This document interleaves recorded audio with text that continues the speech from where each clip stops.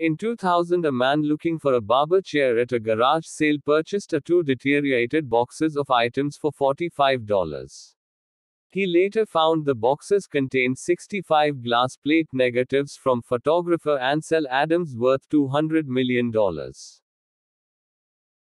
Stephen Hawking's wife was given the option to take him off of life support after he was placed in a medically induced coma. She refused, and upon recovering he finished writing A Brief History of Time. Anger makes you more honest, according to studies. During production of Toy Story 2, Pixar accidentally deleted the entire movie from its servers. The movie was saved by an employee, a new mother, who worked from home and had the data saved on her personal computer.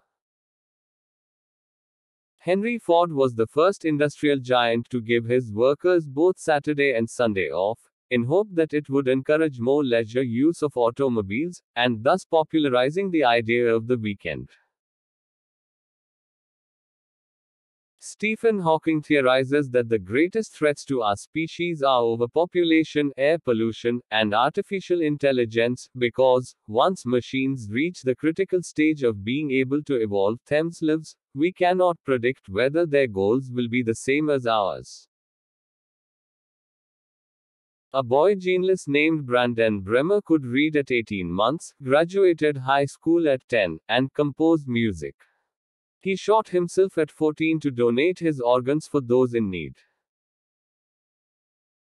In Thai, the number 5 is pronounced ha. So instead of saying hehehehe, Thai speakers will sometimes write 55,555. This is Willis Carrier. He invented the air conditioner. Let's all take a moment and give thanks. In San Francisco, the homeless can take care of stray puppies and get paid for it.